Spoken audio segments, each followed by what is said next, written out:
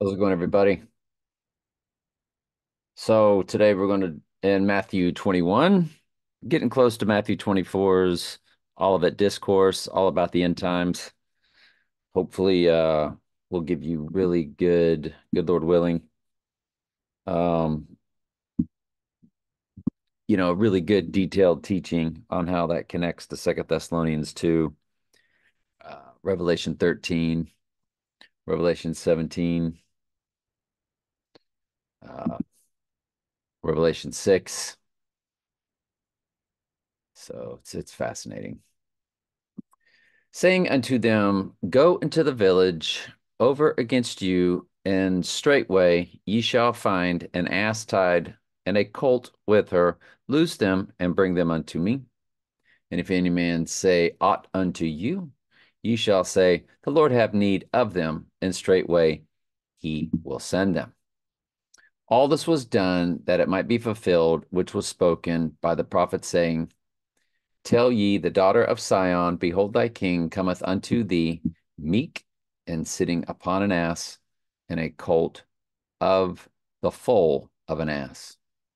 And the disciples went and did Jesus commanded them, and brought the ass and the colt, put on them their clothes, and they set him thereon.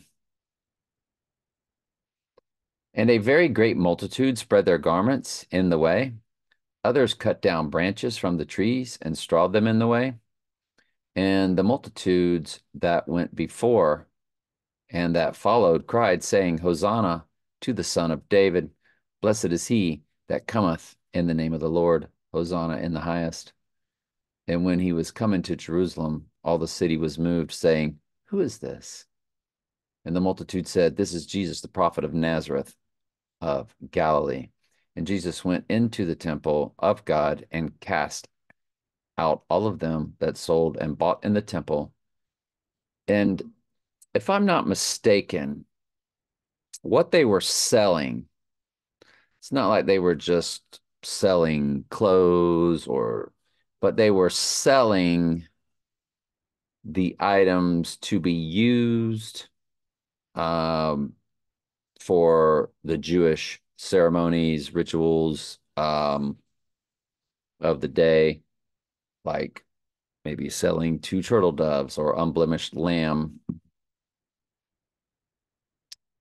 How can we research that?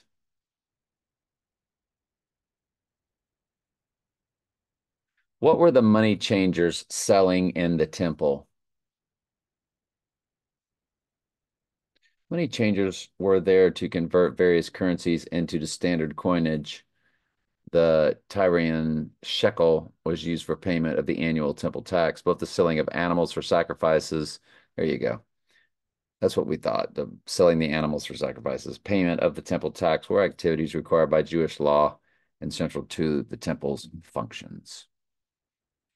But, Jesus didn't want it done inside the temple. There's plenty of room outside. If it's raining, find a place with shelter. So anyway, we like it. Cast them out that sold and bought in the temple and throw over through the tables of the money changers and the seats of them that were and the seats of them that sold doves, comma. Get to the rest tomorrow. We do one column at a time. Out of my dad's old King James Bible. Rest in peace. But as for me, this secret is not revealed to me for any wisdom that I have more than any living.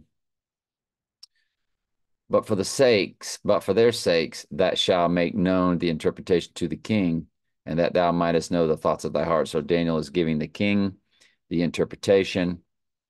Well, he's going to tell him the dream, then he's going to tell him the interpretation. I'm sure you've been following along, hopefully watching these in order on the playlist. Thou, O king, sawest to behold a great image.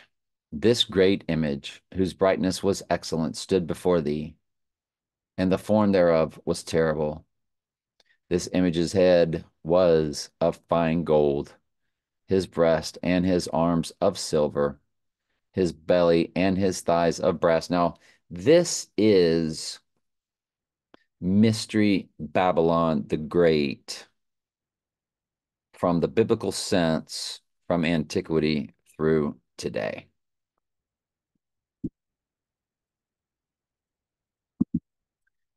The image's head was of fine gold, his breast of and arms of silver, and his belly and his thighs of brass, his legs of iron, his feet part of iron and part of clay. And that is the final kingdom. That feet of iron and clay, that's the final Antichrist kingdom. Thou sawest till that stone was cut out without hands, which is God winning, destroying Mystery Babylon, which smote the image upon his feet, which is the final kingdom, that were iron and clay, and break them into pieces. Then was the iron and the clay, the brass and the silver, because once you destroy the final kingdom, then you have destroyed it all, because it's the end. That's why it strikes the feet and the toes. Then was the iron and the clay, the brass and the silver and the gold broken to pieces together, and became like the shaft of the summer threshing floors. And the wind carried them away, that no place was found for them. And the stone that smote the image became a great mountain and filled the whole earth. This is the dream, and we will tell the interpretation thereof before the king. Thou, O king, art a king of kings, for the God of heaven hath given thee a kingdom, power, strength, and glory. All right, we'll get to the rest of the interpretation tomorrow. And of course, Nebuchadnezzar doesn't understand that God has done all of that until Nebuchadnezzar pens Daniel for himself. And that's always exciting to get to also. I'm glad you're here. I love you very much. Ask questions anytime. That's what I'm here for.